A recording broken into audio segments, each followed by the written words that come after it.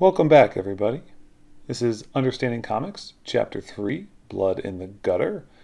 This video is going to be a little bit shorter because I think this chapter is more straightforward, and also there's two videos to make, so I want to make sure we get to the next one.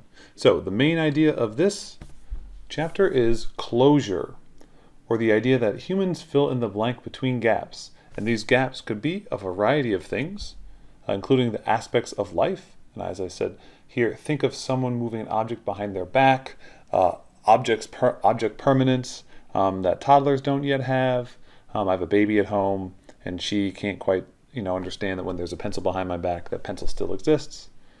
We also have scenes in a movie, as I was explaining in class the other day.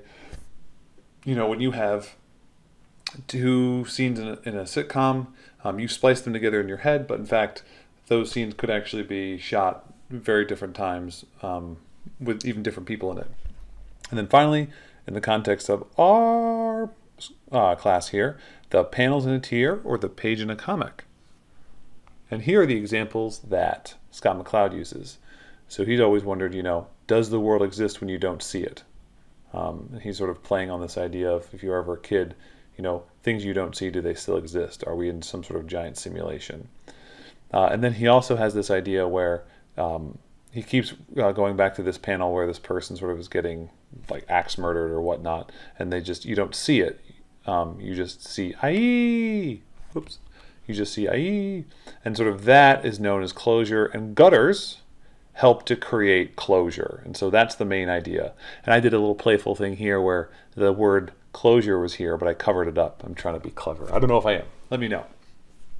And then there are 6 different ways that closure can happen.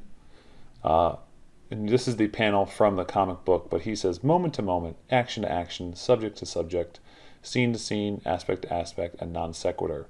So we are going to go over the 6 forms of closure primarily in class. I hope you enjoyed Chapter 3. I tried keeping this video nice and short. And yeah, hopefully you'll watch the next one in Chapter 4.